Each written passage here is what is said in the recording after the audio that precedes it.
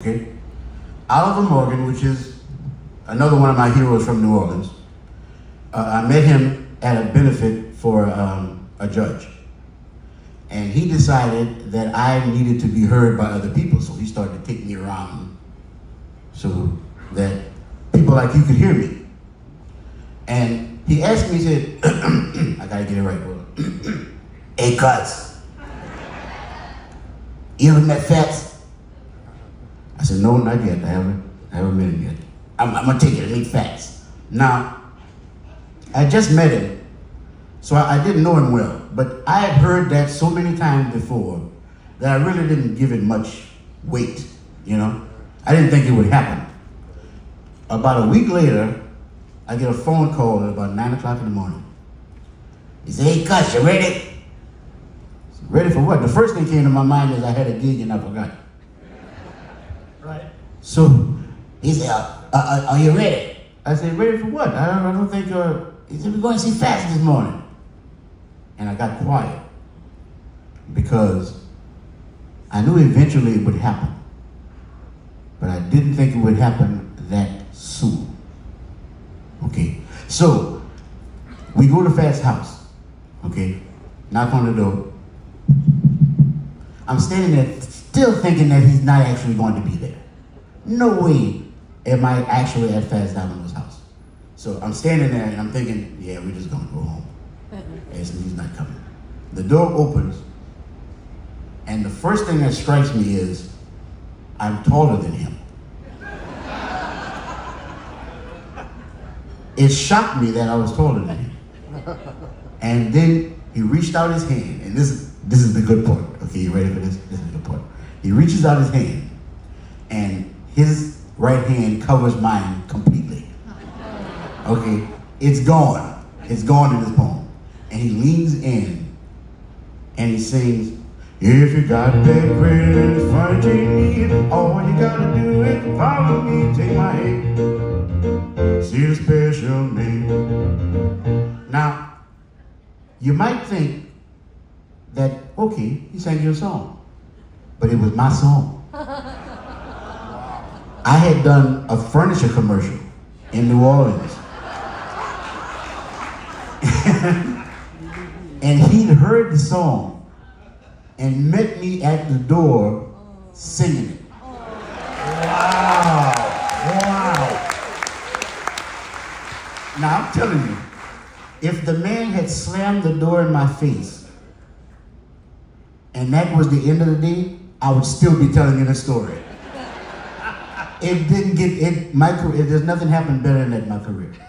Nothing happened better than that in my career. How old was I? How old were you when that happened? How old were you when that happened? It was 1997. It was spring 1997. So I was 12. Sounds good. Oh my gosh. I was young. Than I am now. Yeah. But yes, that was a crowning moment.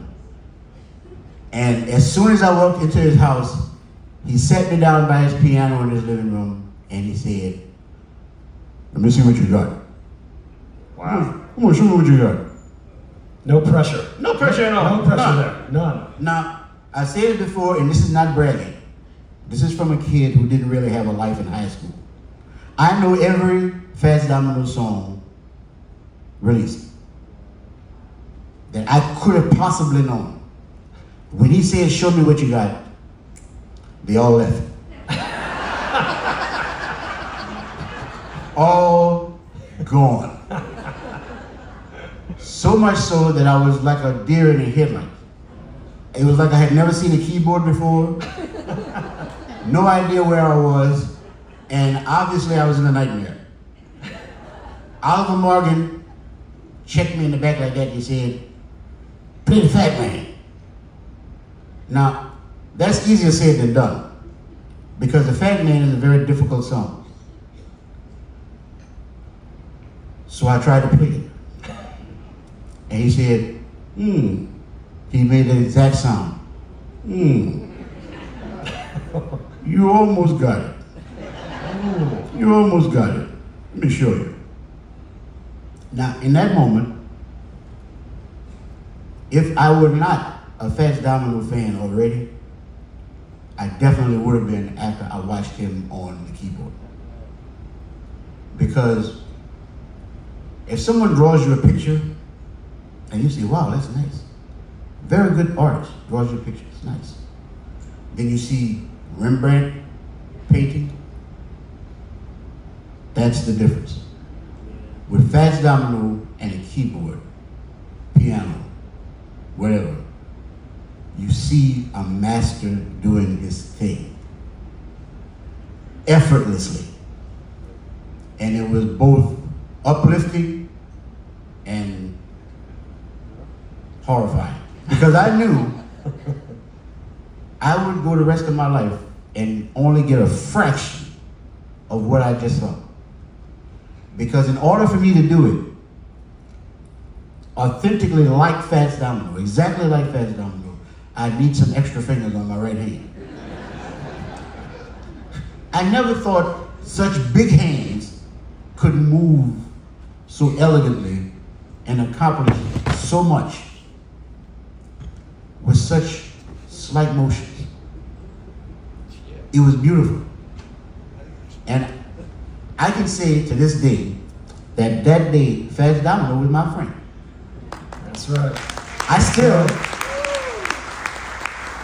still have his phone number in my phone. Yeah. I wish I could.